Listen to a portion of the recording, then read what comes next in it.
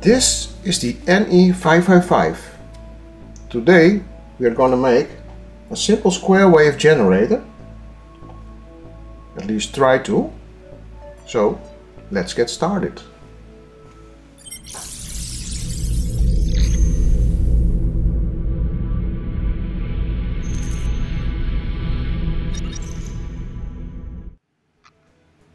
So first we're going to have to take a look at the pinout.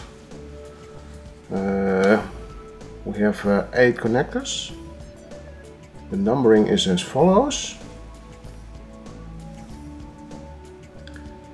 Left corner, upper corner, 1, 2, 3, 4, 5, 6, 7, 8. Now we have there on 8 we have the plus 5 volt.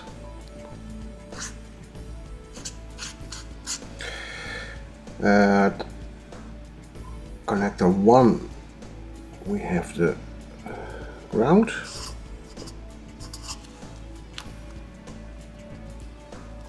Or minus. Like that.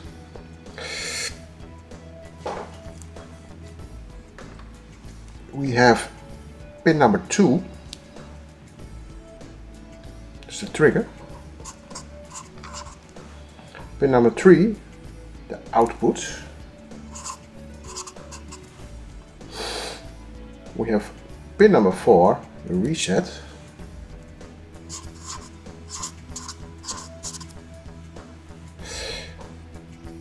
We have pin number 5, it's the control.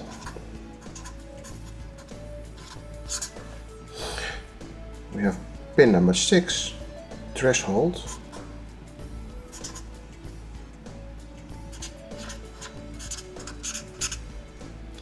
And we have pin number 7, the discharge. And it's this way.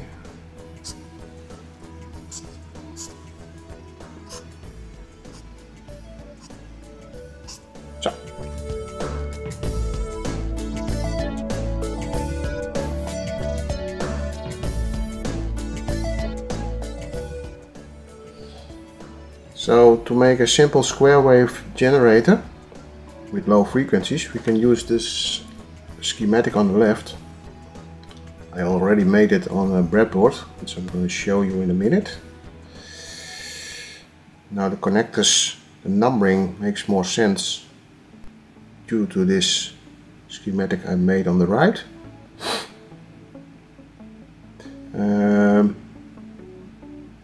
So I'm going to show you how this works. So as you can see, and maybe already know, there's quite a lot going on inside the NE555. I'm not going into detail about that. For now, it's more interesting about the peripheral components, resistors, etc. For making it work as a low frequency square wave generator.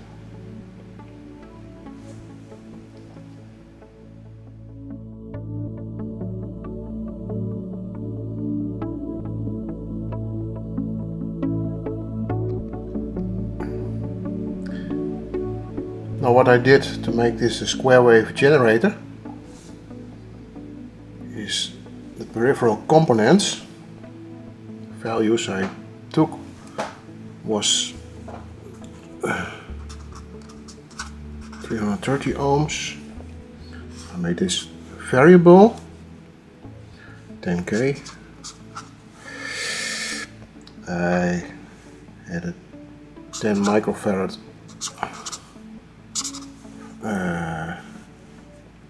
electrolytic capacitor. It's not always necessary to take a electrolytic capacitor, but in this case I did. And that's it basically. Now we can change the frequency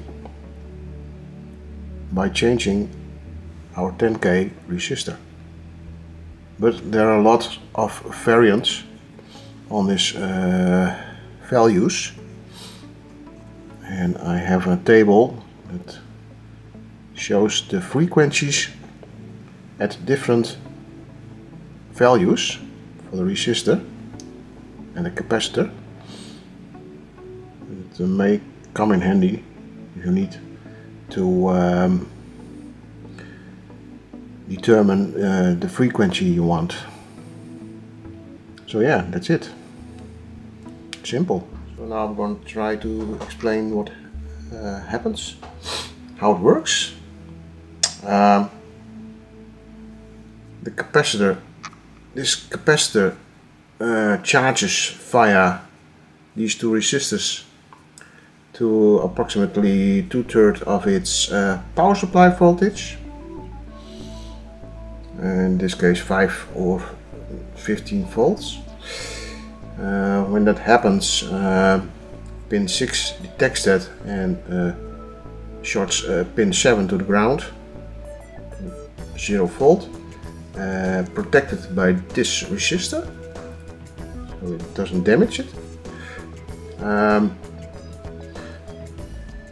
In that case, when this is grounded, the capacitor discharges to 1/3 of its voltage, power supply voltage.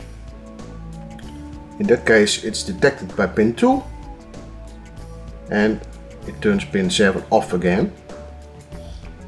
So the cycle will start again and charge the capacitor. Now that's in what happens.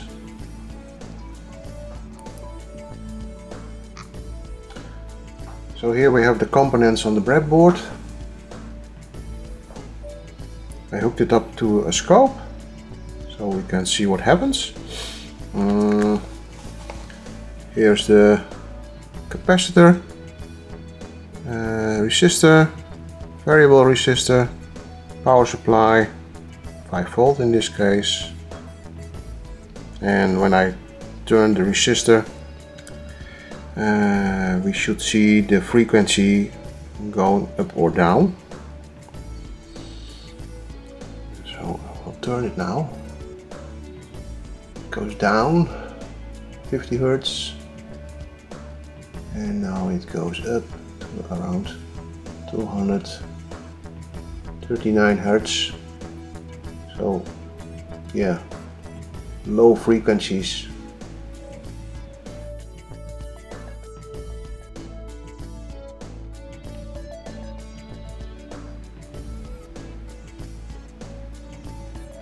So the last thing I wanted to show you was this table. It shows the frequency at different capacitance and resistor values.